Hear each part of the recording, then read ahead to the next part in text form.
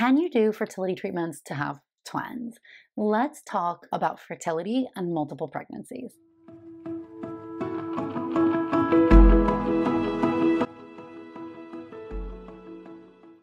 Hi friends, I'm Dr. Natalie Crawford. I'm a board certified OBGYN and REI. I'm a fertility doctor, and this channel exists to help you understand your body, your fertility, and make the choices that are best for you. If you are interested in this, please subscribe. That helps spread our mission of fertility awareness to more people. Today, I'm going to dive into the topic of twins. And I can't tell you how many times people sit across from me and will say innocently, I just want to have twins. Can we have twins? Can we have twins on purpose? And I get it. Like, I've been there. I had infertility. I had pregnancy loss. My peers were achieving a stage of family building that I hadn't yet, and that desire to catch up. I get it. But the reality is twins carry more risks, triplets carry more risks, quads carry more risks. And ultimately, if you are behind, or if you are struggling, or you're having to go through fertility treatments, the very last thing we want to do is put you in a position to have increased risk. So I'm just going to dive into a few things about twins though, the different types, what causes them, and how we approach this situation. So first of all, I think it's really interesting to see how the incidence of twins and multiple pregnancy has just increased over time. From 1980, once we really started having fertility treatments, because before then, we didn't have injectable hormones, so you really couldn't do IVF and get multiple eggs, and you couldn't do injectable hormones for IUI. So we really did not have a very high baseline of twins. But you can see this graph has a huge increase, and then it plateaus, and we're finally starting to see a decrease. And this decrease clearly is from change in how we practice, meaning invention of pre-implantation genetic testing, transferring fewer embryos, and putting barriers on IUI and ovulation induction cycles. So this is really good because what we've seen, and I've seen it personally, is these really poor outcomes in patients who have multiples, and it's heartbreaking. One stat that I think is very interesting is if we look at twins, everybody who has twins, most twins are actually naturally occurring. However, people who have fertility treatments, people who undergo any type of fertility treatments, have a 20 times higher chance of having twins, and people who undergo fertility treatments have a 100 times greater chance of having triplets. So even though these things might be rare, they're not rare in my patient population or what we do. So understanding the different types of twins is going to be really important. So first of all, there's something called monozygotic and dizygotic. When we think about these different times, what I want you to think about is the egg and sperm source. In dizygotic, they are separate, two completely genetically independent beings. So two eggs, each of them got fertilized by their own sperm. They just happened to get fertilized at the same time. This is the most common type in nature, and this is also the most common type in fertility treatments. So in nature, this is from ovulating two eggs at one time. And we do know this does happen as people get older and the HPO axis sends out a higher signal of FSH because you have fewer eggs, you're more likely to ovulate too. And in certain ethnic groups, you actually have a higher incidence of dizygotic twinning, such as the Nigerian population and even the European population. And the lowest incidence is actually going to be in Japanese.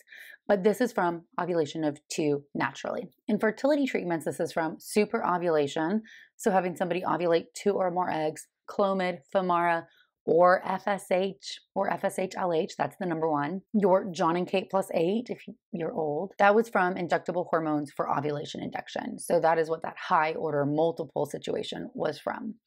And if you do IVF, it's from transferring more than one embryo. So dizygotic twinning, two separate eggs and sperm, that is the number one type. In dizygotic twinning, these are always, a baby has its own amniotic sac and its own placenta. So always totally independent structures. In monozygotic twinning, this is from an embryo split. One egg got fertilized by one sperm. This embryo then split before or at some stage of the journey. And this can range anywhere from the earlier it splits. So you could have two sacs, two babies, two placentas, but they're the same genetic source. So that's monozygotic, but that's dichorionic, diamniotic, meaning chorion, if you think about placenta, amnion is the amniotic sac. Then you can have kind of a partial split later than that, where you have one shared placenta, but each baby has its sac. So that is still monozygotic, but that is monochorionic and diamniotic. And then you have where they split later, and so you have two babies in the same sac and sharing one placenta. Still monozygotic, but that's also what we call mono-mono, meaning one placenta, one amniotic sac. That is the riskiest type of identical twins. And then if they split even later than that, what you can actually see is your conjoined twinning. So your conjoined twinning is where you had an incomplete split and the babies share some of the same structures.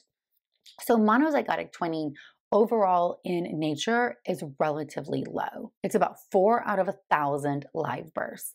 However, IVF specifically increases this. So it at least doubles it. And so most people will quote 1 to 2% chance of monozygotic twinning with IVF.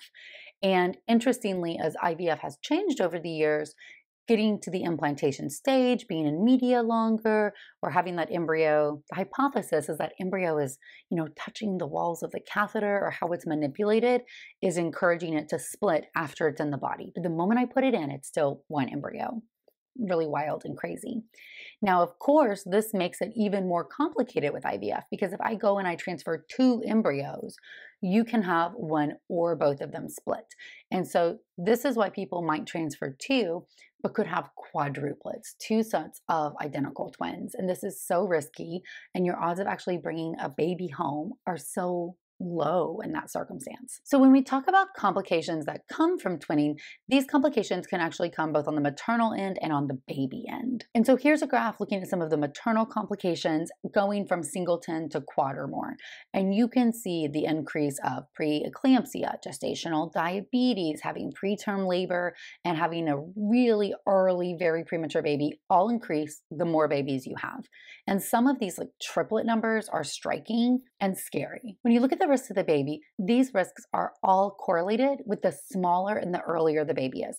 The less the baby weighs, the earlier it is born, the greater the risk is going to be. And the complications of preterm birth can be pretty significant and severe that people don't always think about.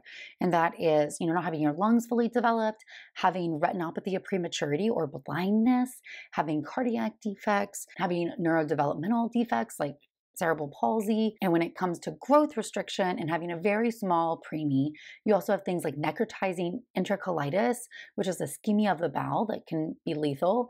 You can have brain hemorrhaging that can be lethal. So these babies are not fully developed. And so when we think about, some of these risks don't seem so bad, so what if I have a baby early? That actually is extremely problematic for you taking a baby home. In addition, either the more placentas you have or the more space that is occupied by babies, you have an increased risk for some of the really traumatic, terrible things like a placental abruption when the placenta comes off the wall of the uterus and you bleed internally, a placenta previa where the placenta is covering the cervix, and having retained placenta or just overall placenta abnormalities as well.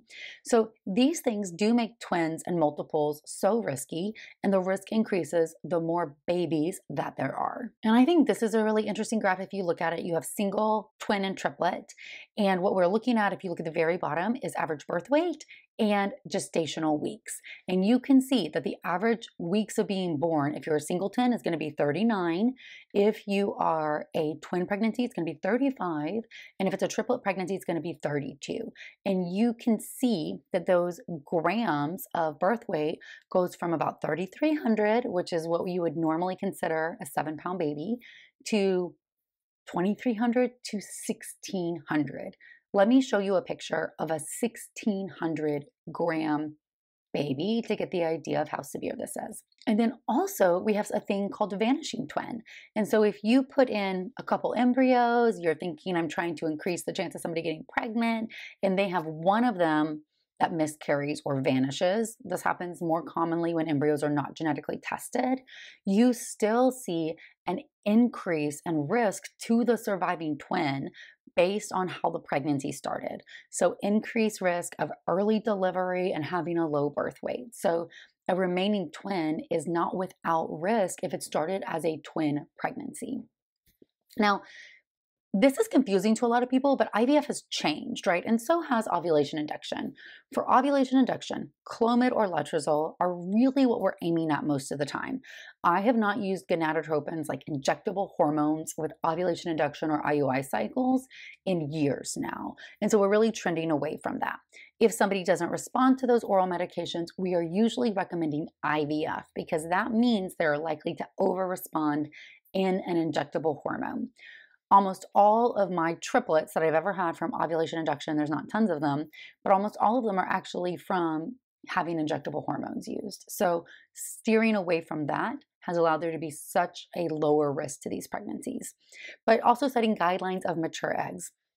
The younger you are, the fewer eggs should be permitted to proceed with the cycle. If you are older, often you can permit more because not every egg is going to be genetically normal.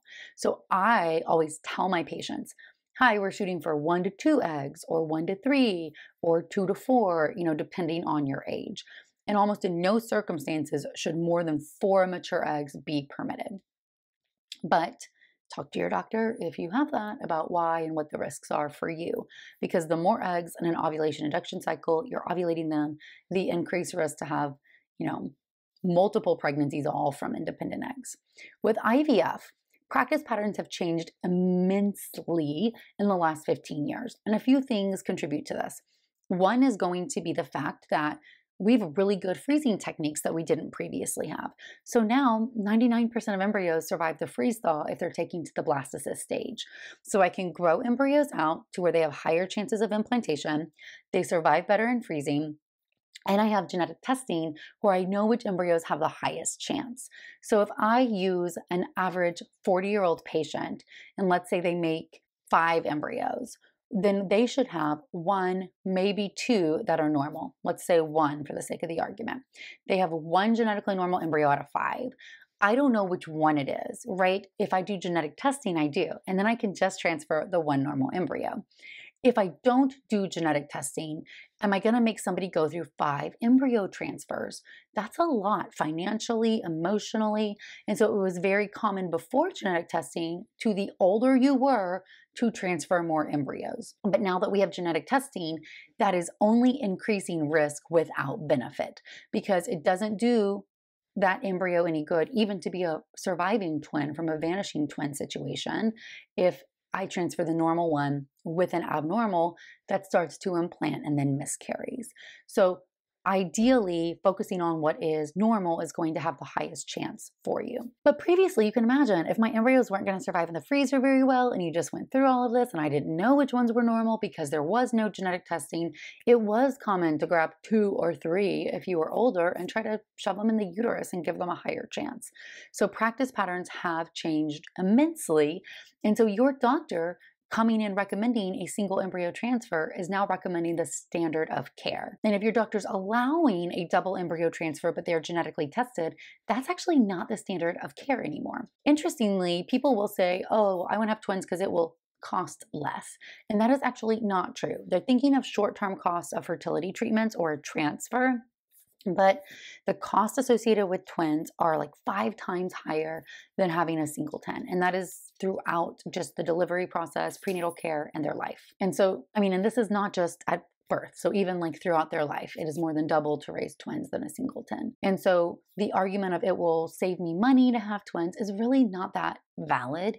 It might save you short-term money, but it increases risk and costs you money in the long term. All right, and then this is the graph of the current recommendations. And so what I want you to focus on is cleavage stage embryos, our day 3 embryos. We really don't transfer those anymore. That's not really standard of care. Blastocyst embryos, and you can see euploid, meaning genetically normal across the board, no matter your age, 1. Other favorable, so this is if you do not have genetic testing, but you're under age 37 or 37 and younger, you should still transfer 1 embryo. And we're only starting to increase that number as you get older, and you can still see it says equal to or less than. So I think this is important, and I totally understand why patients might be asking about twinning, but understanding the serious adverse events that can come from twins or higher order multiples should really lead us to believe that your embryos are safest in your uterus 1 at a time. I always use the analogy of giving that embryo the entire surface area of your uterus to decide where it wants to implant. Give that placenta the best chance of having a really good implantation, decreasing risks, letting that baby grow and develop as close to maturity as it can. And your other embryos are safer in the freezer, waiting until their turn. Again, this is a change in perspective from when IVF first started, but the technology has advanced and it is appropriate to change our practice when technology does advance. So if you come to me, I haven't transferred 2 embryos in so long. We actually just had our first set of Fora twins. We've been open for almost 3 years, and it is from a split of a single embryo. So we are very conservative on this because your goal is to have a baby in your arms, a healthy baby, and that is our goal as well. All right, thank you guys so much for being here. I appreciate you. As always, you can get more information on Instagram at Natalie Crawford MD or follow along with the As a Woman podcast. Thanks.